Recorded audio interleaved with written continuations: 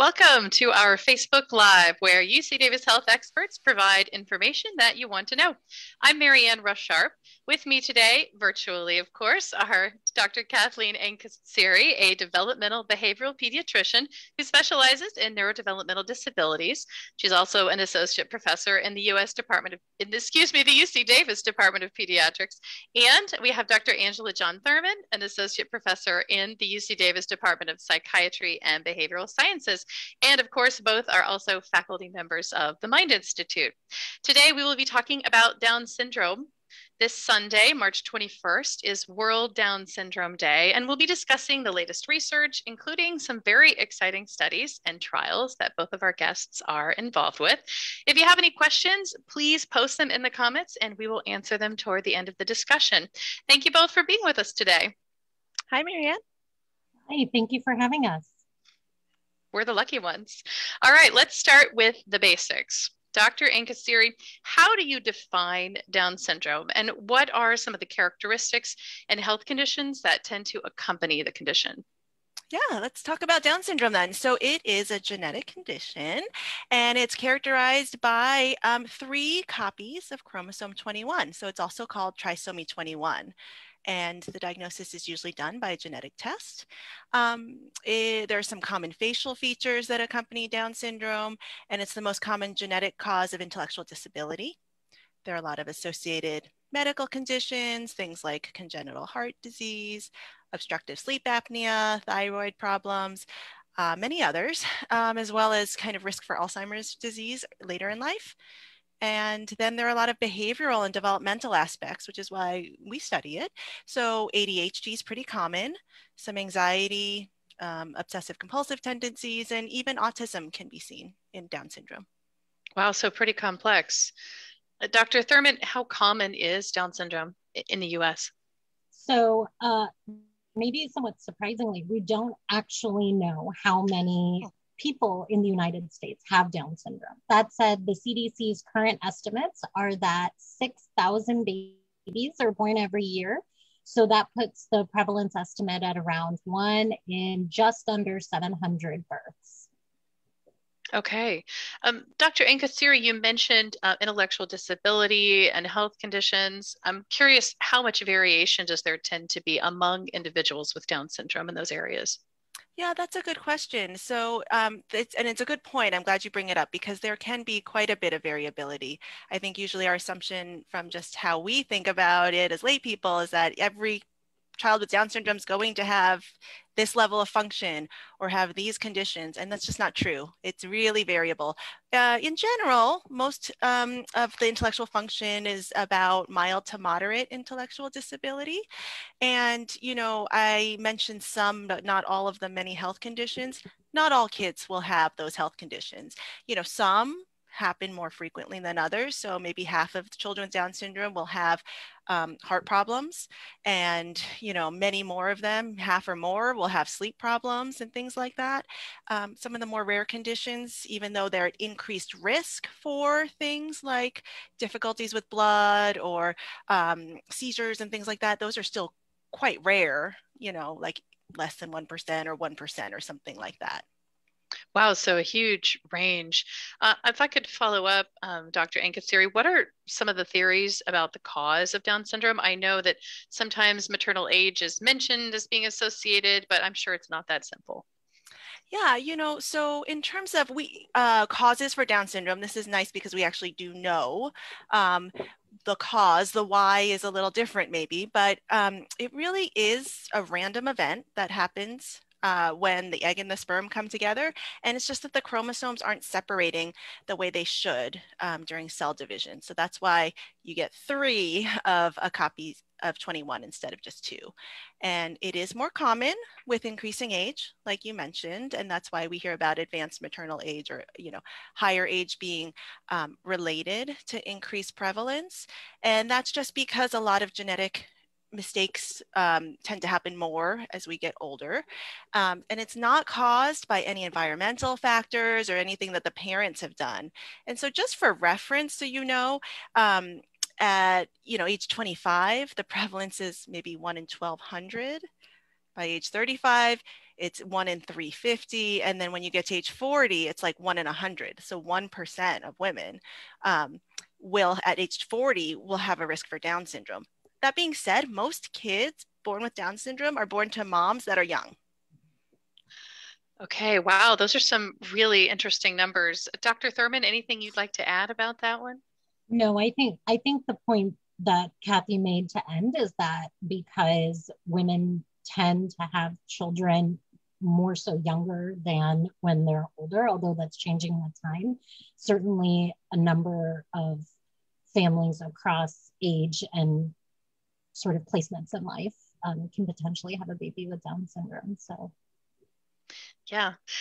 Dr. Thurman, I know your lab is actively studying the best methods for measuring language and executive function in young children with Down syndrome. Can you tell us a little bit about that and what you're hoping to achieve?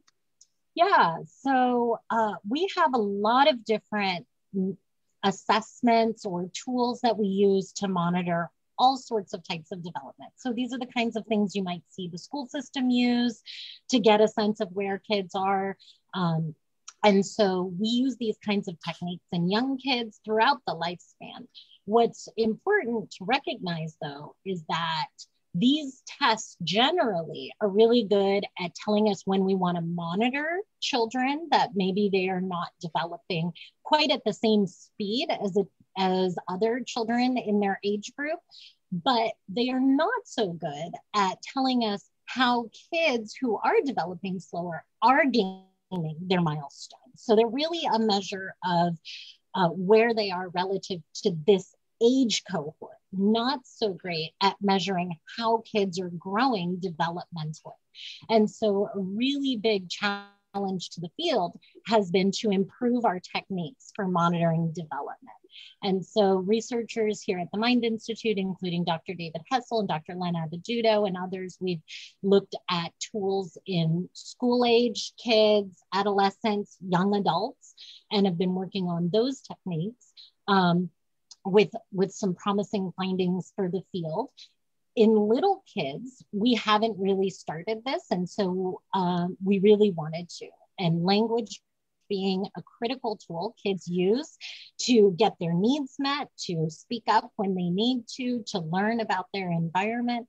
And executive functioning is kind of an umbrella term we use for goal-directed behavior, things like planning, shifting attention, focusing our attention, remembering details.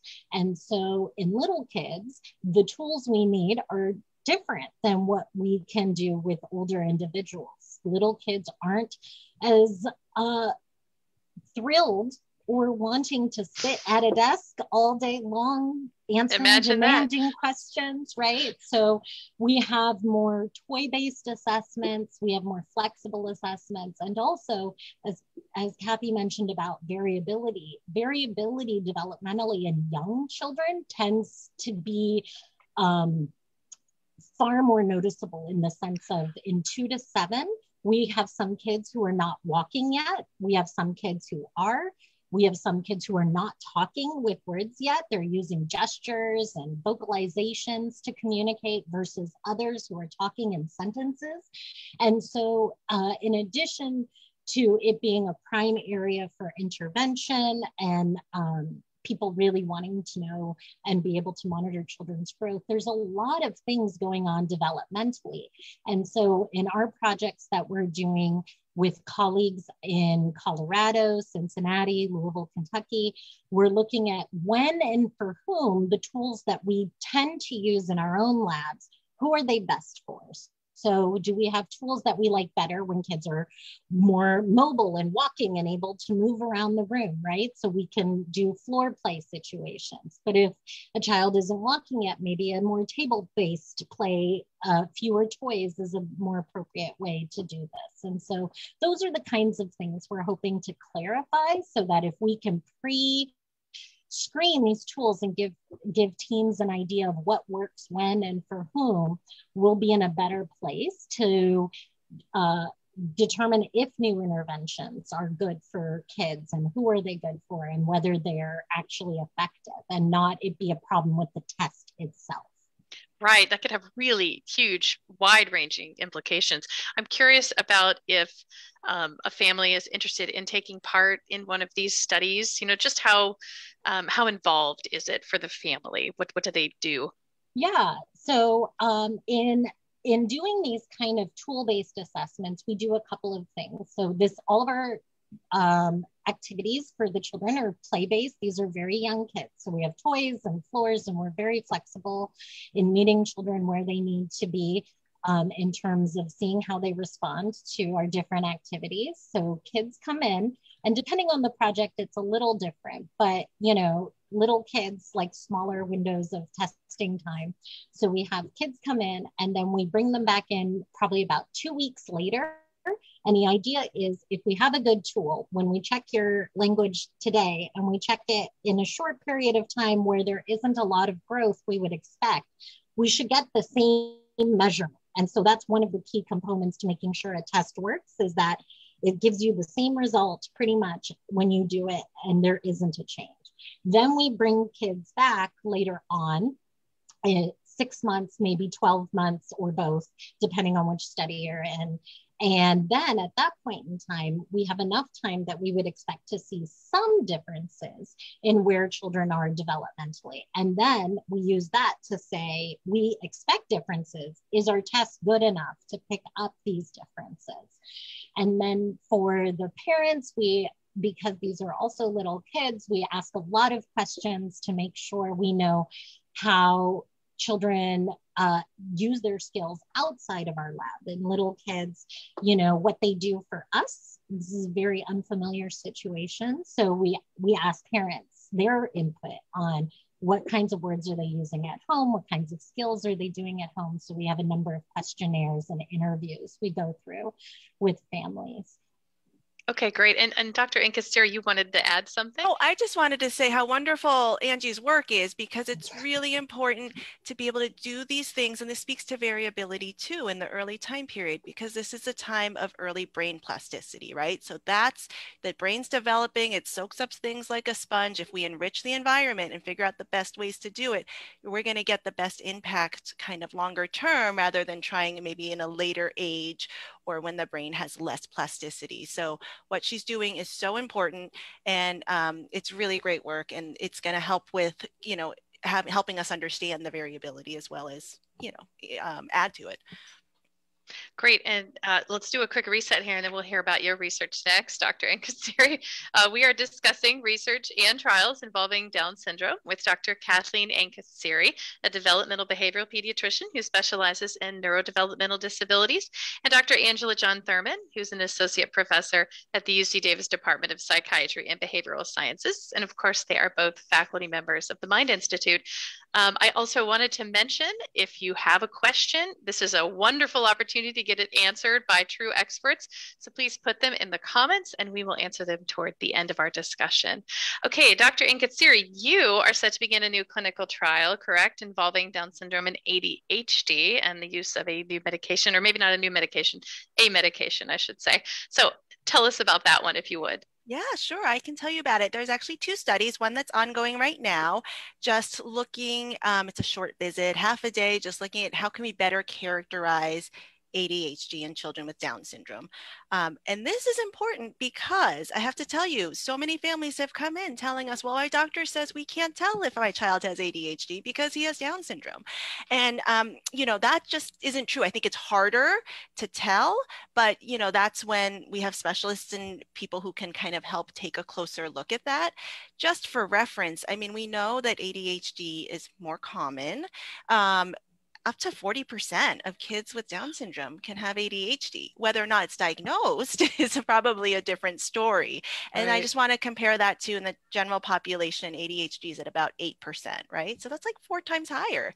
And so we need to help get the message out of, like, what are the best tools, kind of in the same way that Angie's work is doing. Are there things we need to do differently, or can we use things that exist now to help us better identify ADHD and then take that on to kind of the next step, which is then how do we treat it, right?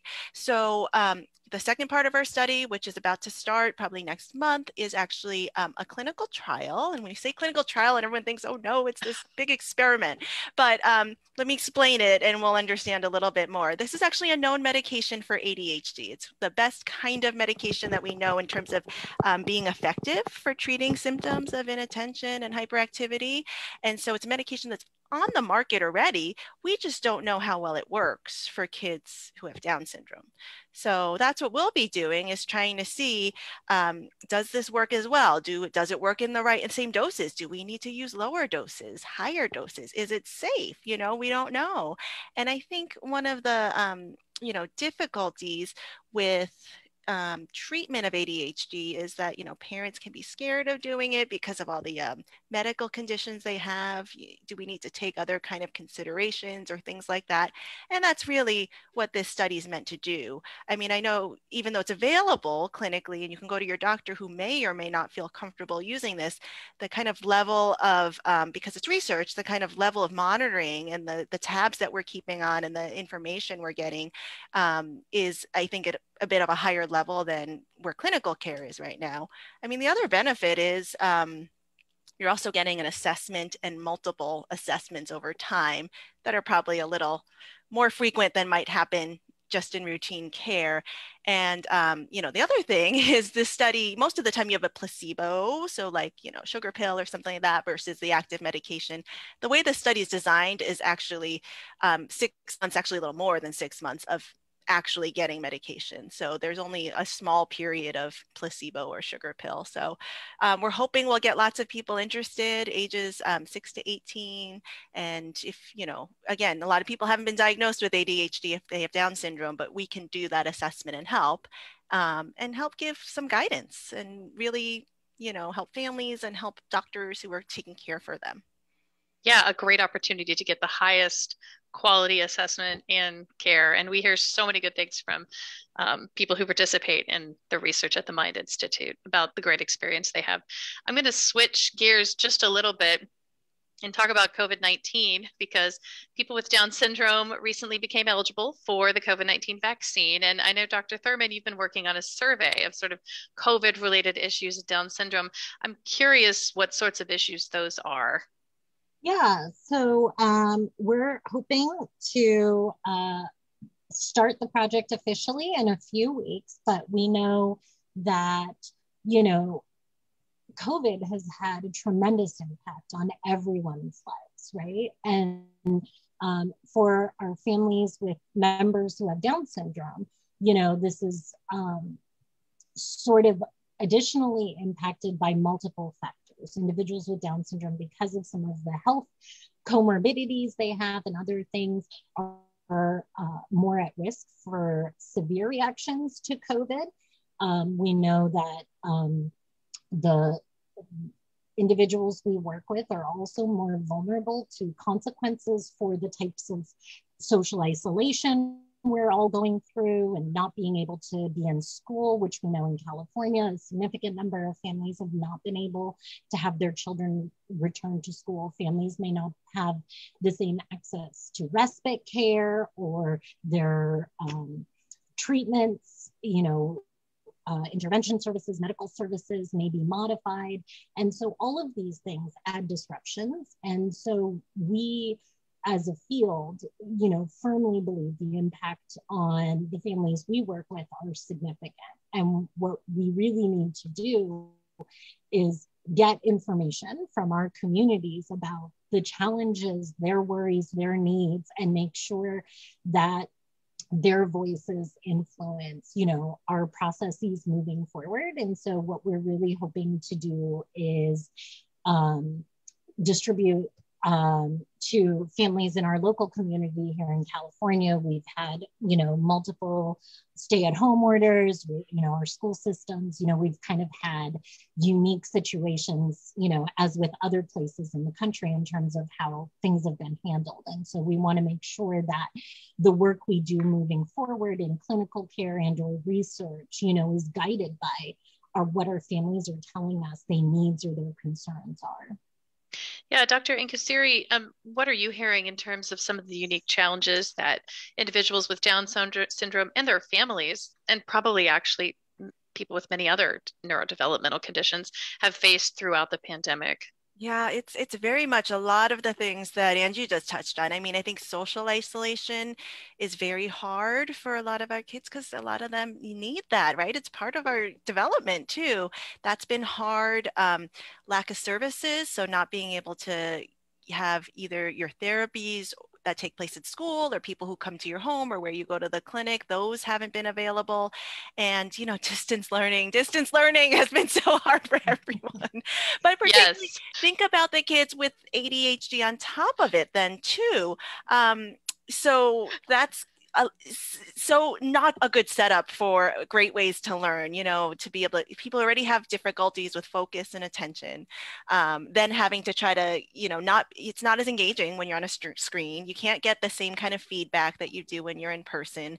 So, I know at least in Sacramento here, we're going down into lower tier and schools are, opening up a little bit. And we're hoping that we can kind of get on our way back to normal. Yes, we have a guest here. I was going to say we have a third expert joining us. Mm-hmm. Speaking of distance learning being hard on everyone. Yes. Yeah, but it is a real issue. And yeah, Dr. Thurman, I'm hopeful that what you find will help inform, any future situations like this, and fingers crossed that that doesn't actually happen, right? This Sunday, March 21st, as we mentioned, is World Down Syndrome Day, and that is a global awareness day that is officially recognized by the United Nations. So the goal is to advocate for the rights, inclusion, and well-being of those with Down syndrome. I was wondering if you could both address the need for this and the biggest areas for improvement. We can start with you, Dr. Thurman. Sure. Yeah. So, I think from the perspective of research, we've had growing calls to increase the amount of resources and attention that's being paid to the themes that impact our families with Down syndrome. So even though it is common, it hasn't been studied to the same extent that other groups have been able to have research funding and other services sort of committed to their the needs and interests of their populations. And so, we've seen recently a significant increase in the talk and resources being committed to families with Down syndrome. And we very much want to continue that.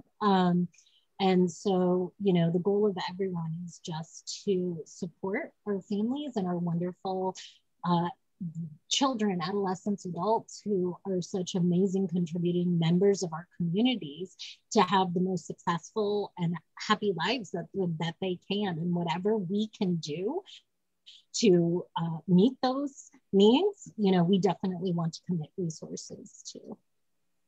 Dr. Angkustsiri?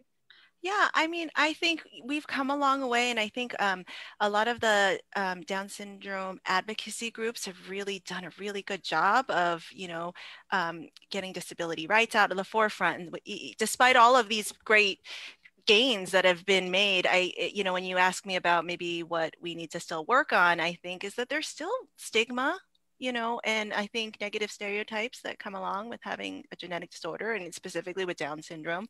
I think, we need to focus more on strengths-based kind of views and how we provide services. I think quality of life and adult services is really important because there's a big drop off in kind of you have a lot of early intervention supports, 0 to 3, and then even during school and everything like that. But then everyone grows up to become adults and there's a big burden on the family.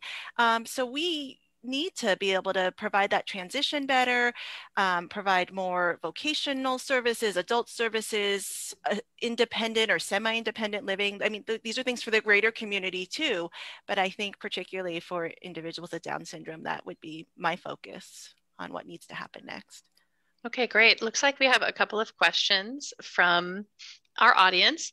The first one is, will there be any support supports available at the Mind Institute for our daughter as she prepares to go back to school in person.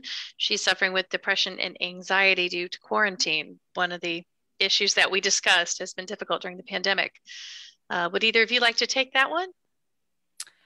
I think in terms of broader supports in general for people, I know, we have on our website some kind of guidance and guides with relation to COVID and distance learning and things like that. I don't know if we've launched anything for preparing to be back into school, but certainly check out for that. And then, depending on health insurance and who you see, certainly a referral for clinical care could be helpful. You mentioned things like anxiety, depression, so child psychiatry or things like that could be helpful as well. Dr. Thurman, anything to add? No, I think it is also from a research standpoint going to be an area of particular focus that, children have had so many disruptions in their day-to-day life, their routines, and, across the board, but particularly, I think, sort of behavioral needs, sleep disruptions, these characteristics that are linked with anxiety, inattention, depression are all things that are going to be very important for us to focus on as we watch and try to, track the needs of our families as we're coming out of this. We do also have a story up under news releases on the Mind Institute website, and we can post it in the comments here shortly. It is geared toward children with autism and how to help them prepare for the return to in-person school, but 90% of the tips are applicable to all children. So that might be interesting to you as well. And we will also post links to the studies so that if people are interested in the study. So look for that afterward. We have one other question about accommodations and modifications to be successful in full inclusion. So would either of you like to take that on in terms of some advice in that arena? I'd have to say it's so hard. It's not a one size fits all answer. So the key is not going and assuming that you need X, Y, or Z. That's why there's the, assessment that happens around an IEP or an ITP, because what's right for one child who may be, struggling in one area and strong in another area may not exactly be what you want for another child. So it has to be very individualized and make sense. I mean, that being said, if we're talking about some common things that we know about, for example, ADHD, struggles with attention and focus, there are definitely accommodations and modifications that, the school should be well aware of in terms of, getting a little bit extra attention, getting someone's calling their name before, and again, this depends on what grade level we're talking about too, where they sit in the classroom, what kind of breaks they get, what kind of reminders you're providing to help redirect them in the right way. So kind of bigger, broader recommendations, but for each individual child, it's going to have to be, someone's going to have to be thinking deeper about it. Okay, anything to add, Dr. Thurman? Yeah, and I think as a family, if you see things, if you have needs that I know that there's a lot of burden on families to advocate, but, ask for what you need for. There, are community resources that, you can reach out to get support and advocates to help navigate these kinds of processes. And so, and I would say, your child best too. Sometimes you go into this kind of IEP thinking that they're going to tell you what it is. And if you know what works at home and that could be replicated in the school setting, push that forward right away. Let's avoid something that might be, difficult. Let's set this kid up for success. Yes. Okay, great advice. And I did want to note that we will put the study pages for both Dr. Thurman's and Dr. Angkustsiri's active studies in the links. And you can also check out the Mind Institute website and search for them and be able to find them in that way too. So we definitely want people to go and check those out if they are interested. And I think we're out of time, believe it or not, but thank you both so much for being with us. was a real pleasure. Nice to be Yeah, here. thank you. And thank you to everyone else for watching. Thanks for joining us for this UC Davis Health Facebook Live. If you do have more questions that you just didn't get them in time, you can still post them in the comments and we will answer them. We encourage you to share this post if you have family or friends who you think would enjoy learning from it. Thank you for joining us.